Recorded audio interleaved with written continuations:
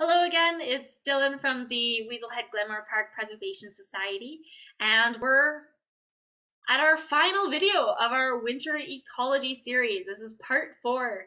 So today we're going to be talking all about snow prints, how animals move through the snow, and just generally, how do some of these animals move and why do they make the prints that they do? Let's get started. All right. Very first, we have straight line walkers, pacers, bounders, and hoppers. These are our 4 types of tracks. And we'll go through how you can identify what those 4 different tracks look like and what sort of animals make them. So very first one we have is straight line walkers or perfect walkers. These include coyotes, there we go, ungulates, felines. Oh, and we've got horses here too. Now, what all of these animals have in common is as they walk, they will keep their body weight entirely centered over the middle of the center of their body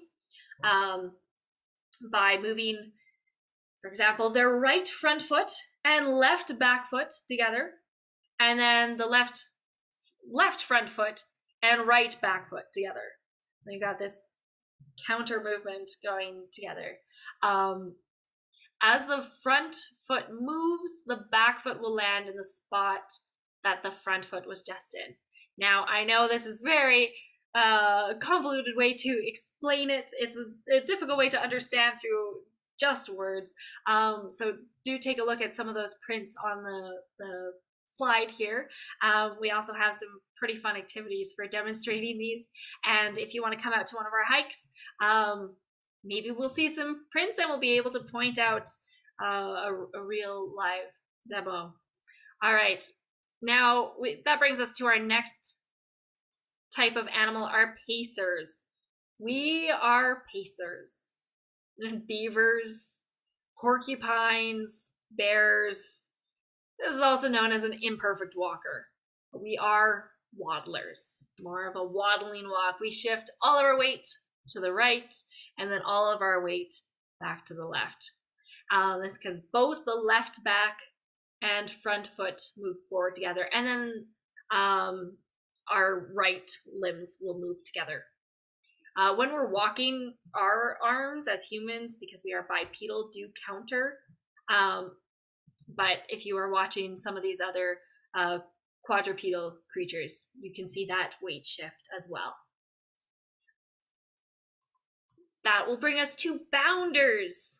I actually saw some prints earlier this week of weasel prints in the Weaselhead, which was very perfect.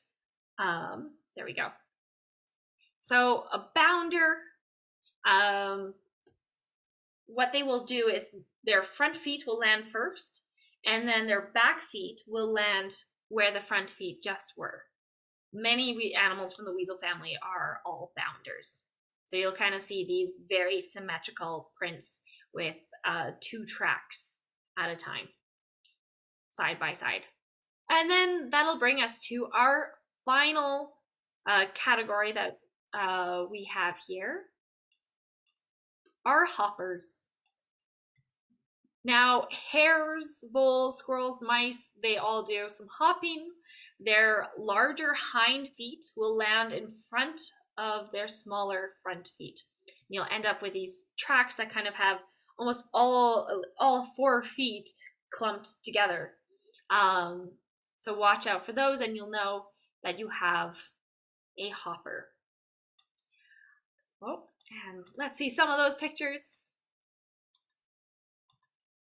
Lovely. Now that brings us to the end of our slideshow today and the end of our winter ecology series. Thank you so much for joining us for this series.